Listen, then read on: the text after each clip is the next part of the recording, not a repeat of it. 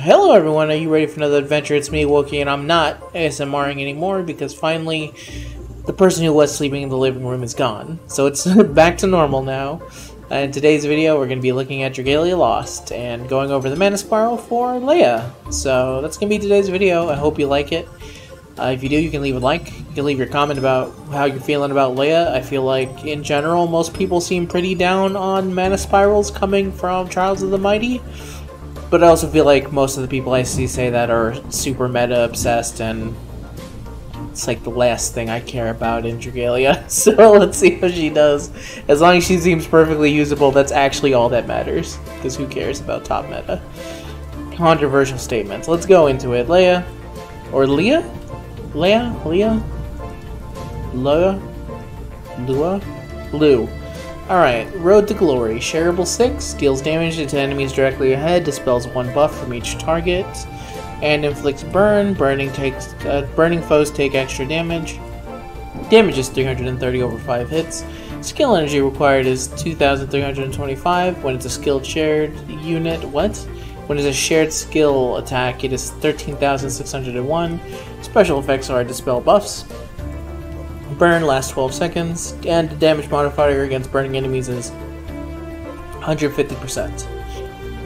Laurel Revolution summons Crimson Garden, then deals damage to enemies directly ahead. Additional bonus damage will be dealt relative to the damage taken while Crimson Guard is active. If the user's HP is above 60% of max HP when using this skill, they will take damage equal to 20% of their maximum HP.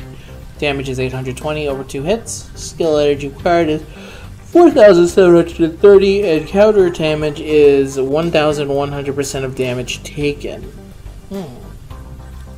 Co-op ability, Dragon Haze 15%. Chain co-op ability, Flame. HP below 60% equals HP regen 6. Crimson Oath increases the damage to scorched enemies by 15% and force strike damage by 50%. Using Road to Glory grants the user a Crimson Glory effect and a Strength Amp with a maximum team amp level of 2. After you use it, can't use it again for 30 seconds because every single one of these units has to have that ability on it. When Crimson Glory is active, the user's next Force Strike will deal additional damage and inflict scorch. Opponent's stun resistance 100%, striking haste 15%, and that is it. So, what seems to be the thing they've changed? Well, first of all, she is now giving out both burn and scorch damage, as you can see here. She gets it on her Force Strike, and she also gets the ability to get a Strength Amp, so that's something that is new here. But other than that, oh, the Dispel is new. That's brand new.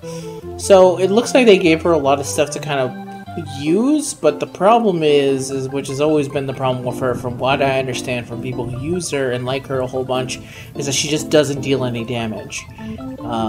She's very weak, so I don't know if the added stats is going to be enough to kind of push her to the top of some things. I don't think it's fire is a very hard element to kind of break into, so it's not like I expect much from most fire units to use. Like, oh my god, how come the top meta units in fire, how come this new fire unit can't break into fire? Have you looked at fire lately? Have you looked at the stupid, crazy, powerful units that are in fire? Like, if they kept releasing units that constantly broke the game for fire, then you may as well just close the game, because that'd be kind of the end-all be-all. But that doesn't mean that there's not room for units that are kind of usable and perfectly good for what they do and perfectly fine. Like, not every single team needs to be able to auto-complete everything, but I guess there are, of course, people. For the people who care only about that, then congratulations, and you can keep on skipping every single mana spiral released since basically the beginning. No, I think no, not mana spirals in general, especially Trials of the Mighty ones, so you can kind of skip most of them. Well, no, not Cassandra. You Yukata Cassandra. But even then, you just use her Scared Shield, I think. Same thing, I think the same thing goes for Verica. Summer Verica. I'm trailing off now. So, it remains to be seen. The Force Strike, we'll have to see if what they change about her Force Strike. She could be like Xander, where her Force Strike, that they buffed it and now it's super good and it's crazy good and makes her super good for all content going forward in Fire. I think she should have the ability to give 2 ailments at once. Seems pretty good to me. It also seems like she's not going to have much problems with it. I think Galaxy is another unit. Galaxy can deal both burn and scourge, but it's a little bit less consistent with her. And Leia seems like it's not super easy, but it seems at least like you should be able to do it. Based off of the wording here, I don't really see a huge cooldown as to not being able to both inflict constant burning and scourged over and over again. So for something like Roy, she'd be pretty good for that. And they did just add a whole bunch of new stuff for Roy. Maybe that's why they felt like giving her a Mana Spiral now. Who knows? But yeah, that's kind of my thoughts on her. I really like the look of Leia in general. I wish she was a unit that could be usable. And I need to always do Trials of the Mighty missions because I need to get that free multi guaranteed every month. So I'll have some material for her. I won't be able to show anything because it takes like 6 months to finish one Trials of the Mighty if you're not a paying person and you're not constantly saving. So that's going to be a little bit tough.